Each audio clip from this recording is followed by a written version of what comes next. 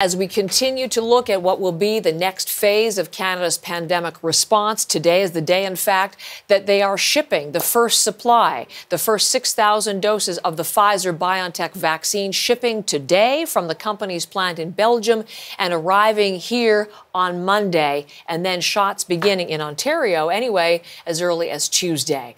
It is up to every province and territory to decide how to distribute them, and each has its own approach. But officials across this country do seem to agree on one thing, and that is that COVID-19 vaccines and inoculation will not be mandatory.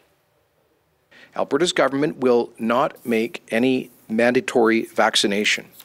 Some think that this is controversial, but we don't live in a country where government can inject you with something against your will. So we have no mandatory immunization programs in this country and in this province, and we do not expect that COVID immunization will be mandatory either. Constitutionally, no one could make it mandatory, but I just encourage people to go out there and take the vaccine.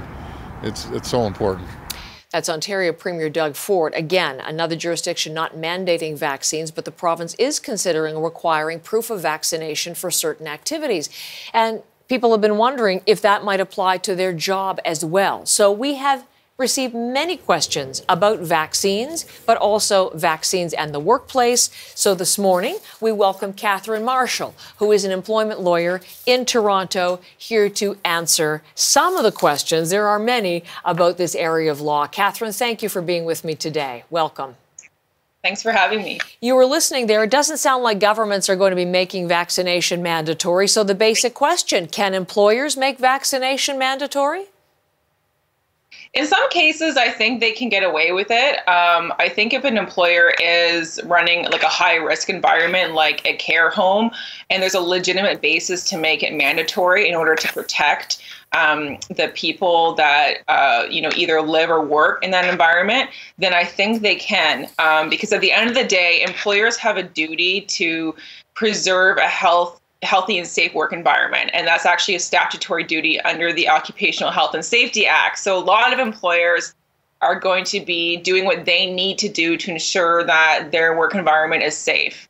Asking a lot of questions, I'm sure, to get ready for all of this. So you said long-term care homes. What are the other sectors that you think would be areas where there could be some sort of mandatory component?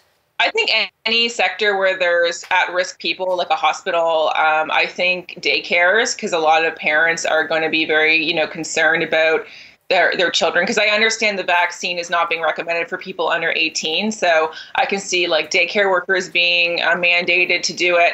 But, and probably like some really public facing like retail environments where there's just a lot of traffic. But I think, your typical office where they're able to bring in like physical distancing policies and, sanitize things and keep it safe. I don't see how they can, justifiably make it mandatory. I think a lot of employers are going to be hesitant to do so because, of course, there's like charter arguments, and then there's people who just can't get the vaccine because they have health issues or there's religious reasons. And, it's going to be a really tough area to navigate. And a whole new area of law. You're right. And I'll get to the charter in just a second. But since you mentioned people looking for exemptions, what are the employees' rights and I would say obligations, some who might be looking for accommodation in all of this? The employee has to follow their employer's policies if they're, to a reasonable extent, like, if the employer is saying, if you're sick, don't come in. If you've been exposed, don't come in. If you do come in, wear a mask. Like, that's all legitimate. If your employer is coming to you and saying, you have got to take this vaccine, and for whatever reason, you don't want to take it, you do have a right as an employee to say no to that. And my view is that if your employer turns around and fires you as a result, you probably have a pretty strong wrongful termination case on your hands. And, under the Human Rights Code in Ontario, and I know every province has a similar one, people have a right to not be discriminated against due to their religion or their abilities or their, if they've got illness or anything. And for some people, there are legitimate reasons why they don't want to take the vaccine, and they would have rights under the, Human Rights Code that their employer has to preserve. So we might anticipate tribunals being hearing this kind of issue on the human rights front. I want to bring in Kathy Cardill's question, because not just human rights tribunals, she's wondering, are there any charter violations anticipated with the requirement? This has to do with vaccination cards, so we'll turn to that in just a second. Charter violations anticipated with the requirement that we show proof of receiving the vaccine. So what do you think in terms of whether there will be also court challenges and the Charter of Rights invoked here? I think there's going to be a ton of court challenges. The scenario that I see is that if people have to show like a proof of vaccination card in order to access like public services and government services, then to me that would be a potential charter violation, especially if that person has a legitimate reason to have not gotten the vaccine, because if criteria is being imposed by the government that you can only go certain place or access certain things, or, go to a hospital if you have that vaccine and you have that proof, then I do see that as being a potential rights violation. Look, there's going to be a ton of litigation, and there's going to be a lot of different activist groups that are going to be happy to bring some of this stuff to the courts just to create some precedent, because there's a vacuum right now in precedent. There's basically no litigation about mandatory vaccinations. It's so interesting. So I can't say, what does the case law tell us? Because it's a whole new area in all of this. I have another question on these vaccine passports or vaccination immunization cards, as Ontario is referring to it. That's the most direct information we've had has been so far from Ontario looking at bringing this in terms of what the law says about it. Douglas Smith wonders whether it's not something that needs to go beyond provincial here. Will Canada make proof of vaccination cards mandatory, if not the vaccine, but the proof of vaccination cards mandatory on a national level versus the provincial response?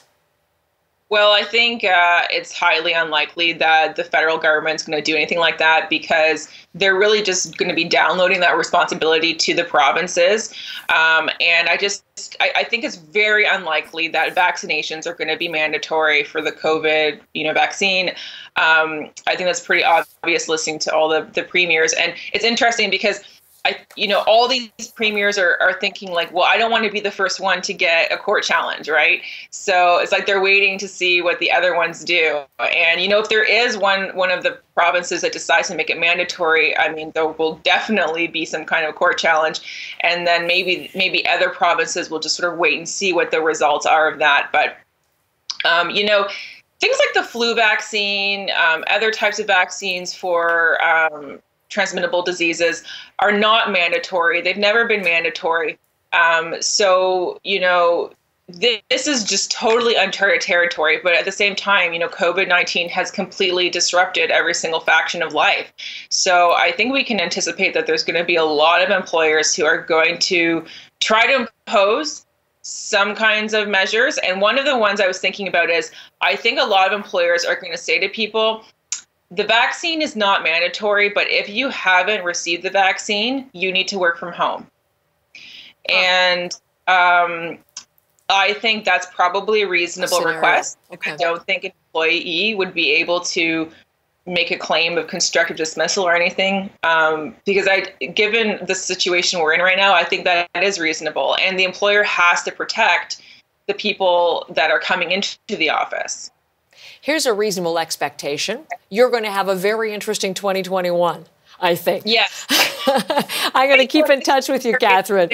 Absolutely. Thank you for setting that up. Thank you for your great questions on this point, but also, Kathryn, for sharing your expertise. And we will be speaking again with this as we work our way through yet another uncharted area here from COVID. Thanks, Kathryn Marshall.